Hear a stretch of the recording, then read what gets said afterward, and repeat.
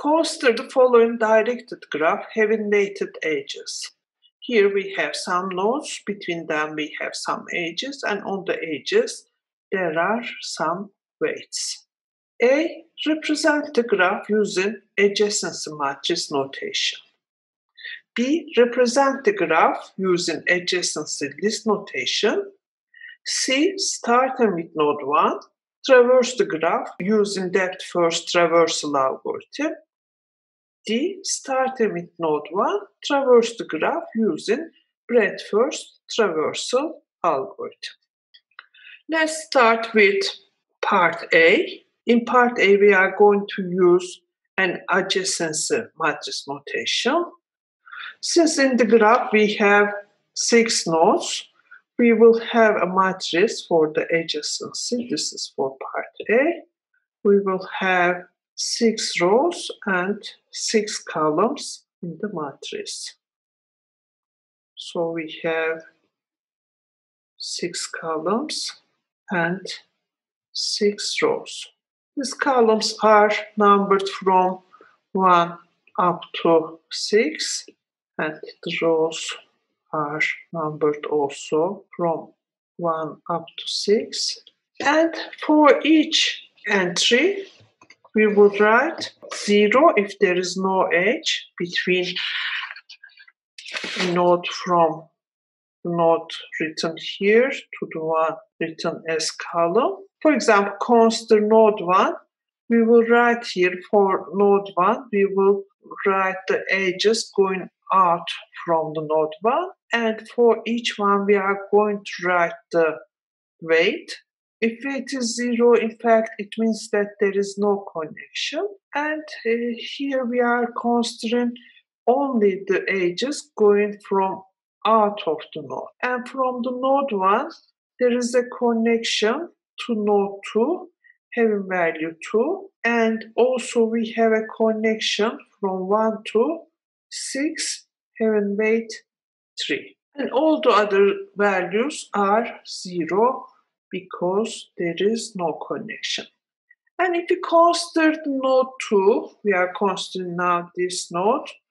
For this one, there is an edge from 2 to 3 having value 5, and also 2 to 4 having value 3, and all the others are 0.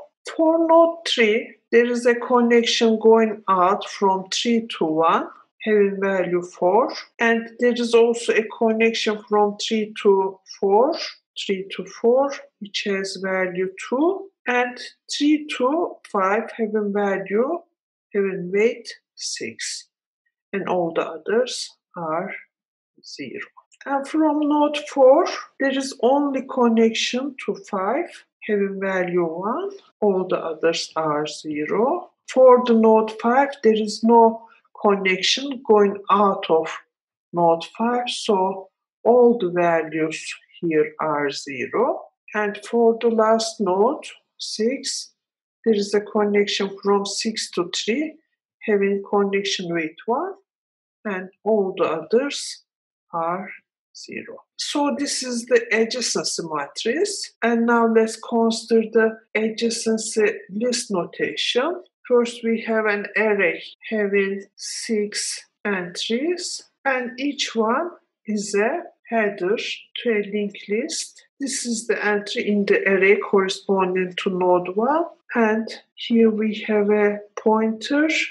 It will point to a node, and this node is the node 2.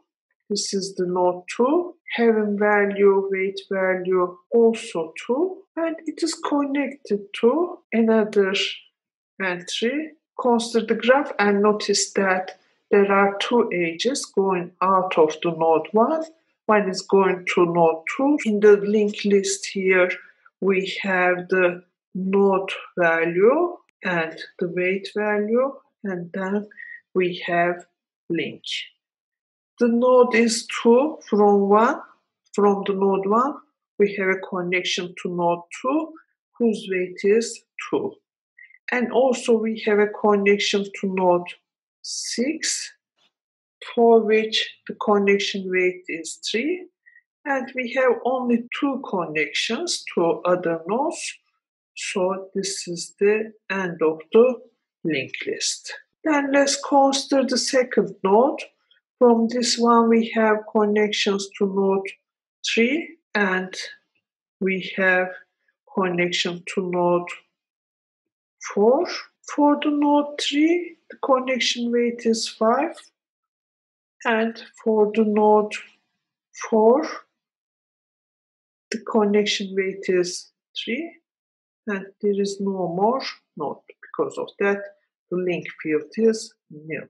For the node 3, we have 3 outgoing connections. So we will have here 3 nodes. We have connection from 3 to 1 first. And then we have connection from 3 to 4. We have node 4. And also we have a connection from 3 to node 5. The connection weights are, for this connection, the value is 4. And for the connection from 3 to 4, the weight is 2. And for the connection from 3 to 5, the connection weight is 6. And we have nil at this field. For the node 4, we have a single connection to node 5. And this connection has weight 1. That's all. For the node 5, there is no connection going out from this node. Because of that, we will have a nil value as header. And for the last node, there is a connection from 6 to node 3. And the connection weight has value 1. And that's all. So this is the representation of the graph using adjacency list notation. If we consider the part A, because this is a directed graph, notice that the array is not symmetric, and also all the diagonal entries here are 0 because there is no self-connection. For part C, let's start from node 1, and from that node we will traverse the tree in depth first. We are starting with node 1 and we are marking this one as visited. From the node 1 we are going to node 2. This is the first node that we have connection. And from node 2 we can go to node 3. And from node 3 we can go to node 4. We are not going back to node 1 because we have visited that one. Also the node 2 and 3 are visited, and then we are visiting node 4. And from node 4 we can go to node 5. And from node 5 there is no other node that we can visit, so we are returning back to node 4. Because also the node 5 is visited, there is no other node to be visited. We are going back. And from node 3, we are going back to node 2. We are backtracing. And we are going back to node 1. And then in the node 1, there is a node which is not visited, which is the node 6. From 6, there is no other node. All the nodes are visited. Because of that, we are returning back to node 1. So if we consider the traversal order, first one is traversed, then comes 2, 3, 4, 5, and then 6.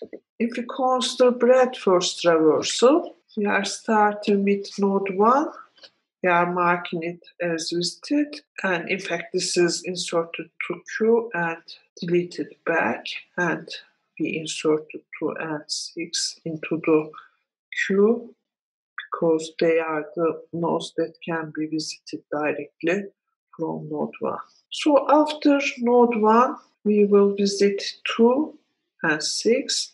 We cannot write here 3 because there is no connection from 1 to 3. Here we are writing the nodes that can be visited at one step from the node 1. Then from node 2, we can visit node 3 and node 4 in one step. So this is also finished. Then we are considering the node 6. From node 6, there is no other node that we can visit. Now we are considering node 3. At node 3, we can go to node 4, but we are not considering that one because it is visited. Then we are going to node 5. Also for node 5, because all the nodes are visited, there is nothing to insert into the queue. So all the elements are finished. This is the output of the breadth first traversal.